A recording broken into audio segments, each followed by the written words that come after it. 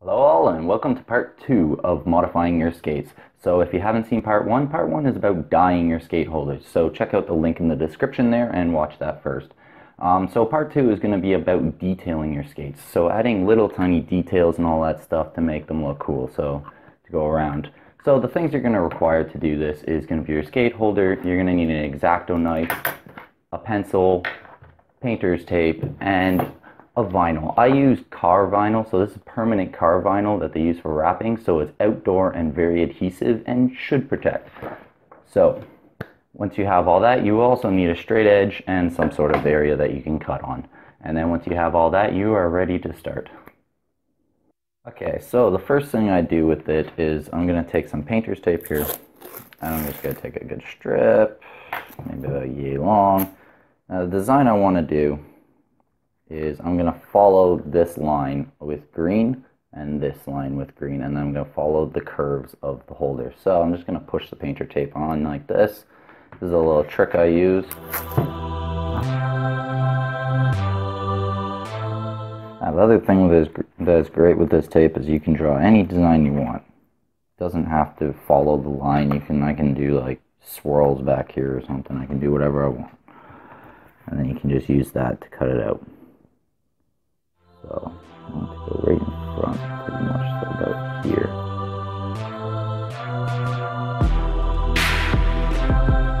As I was saying before, the pencil knives do not have to be overly accurate. It's accurate enough that you can use it. So you see it all outlined there. So we're going to take our handy dandy vinyl. We're going to peel the tape off here. There we go. Take this. Now with this one, since I'm wrapping it off the back, I want to make sure I have enough room here that it doesn't get too short. So let's bring it down a bit. Waste not, want not. All right.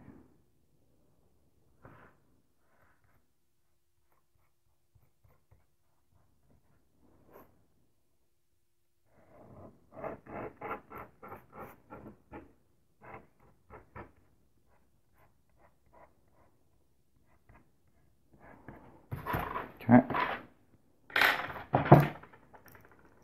I'm going to cut it out now. So you can see it's all one consistent curve, so I'm not going to use the straight edge for that.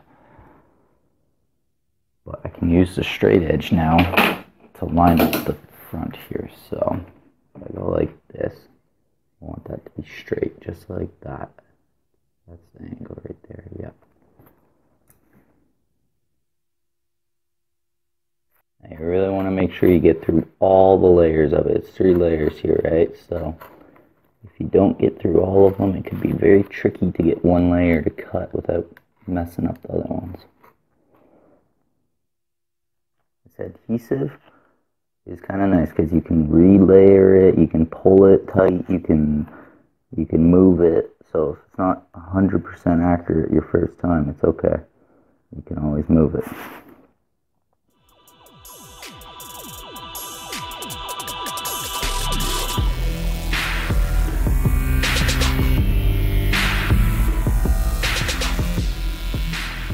Right here, it didn't get deep enough. Sometimes you have to do a little bit of a sawing motion to get it to go.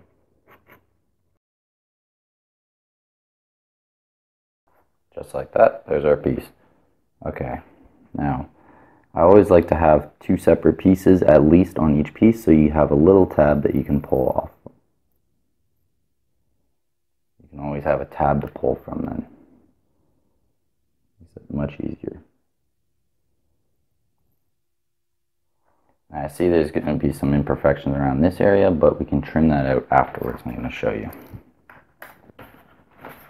Let's get the vinyl out of the way here. Okay. Grab the holder. Make sure you put it on straight. I'm going to peel the back of it. Actually, I'm going to start from the front.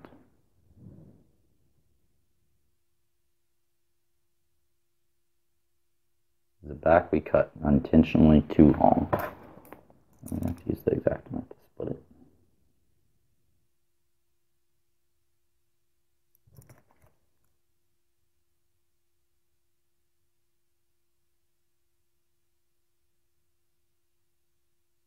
we go. Got the split. Okay. Now I'm going to pull it about that far, and then I'm going to fold it and crease it. I'm going to show you a little trick here. So, you want to line up the corners. Those are the most important parts. So that's the corner there, right? You want it to be straight like that. Okay.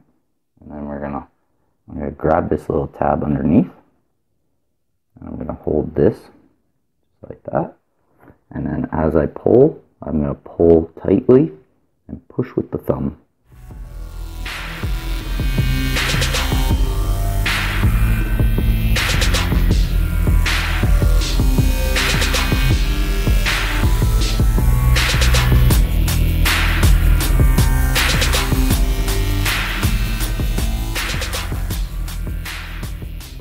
And here I want it to go up on an angle like that. Now I can just pull the rest of it off, pull that tight, and pull that around the back. Okay. Now just push it out with the finger. No wrinkles. Beautiful. And then I'm going to push in all these edges here.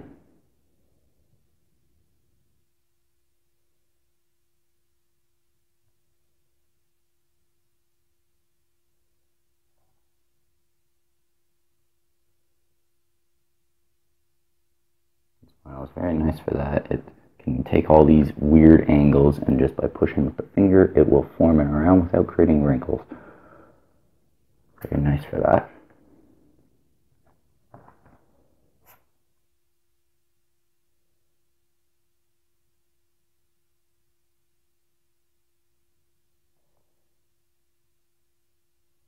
There we go. And now, with any of these little imperfections that you might see, so here I don't really like how that's curving up, and I just need to push this up. So, okay. It's like there's little things like that I don't like, but the nice thing is, because it is dyed, you can cut it while on the holder. So you just go like this, and just trim it.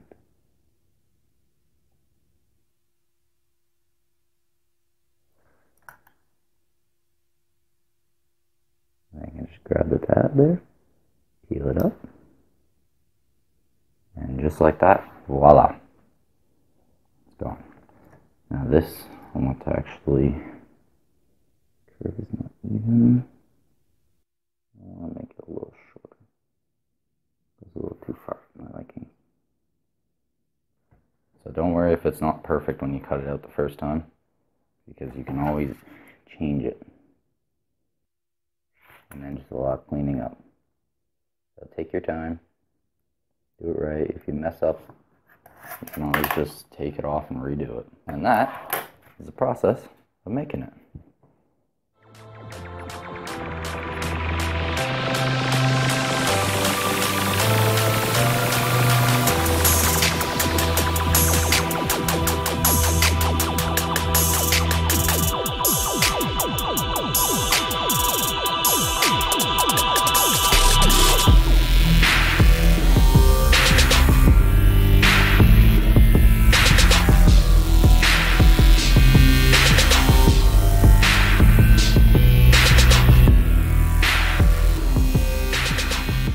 Well, there we go. There's the final result there. So there are the two skates right there. There's a little bit of issues going on here, but it's very hot today, so it doesn't seem to be sticking as well. So make sure that it's a little bit of a colder day that you do it on.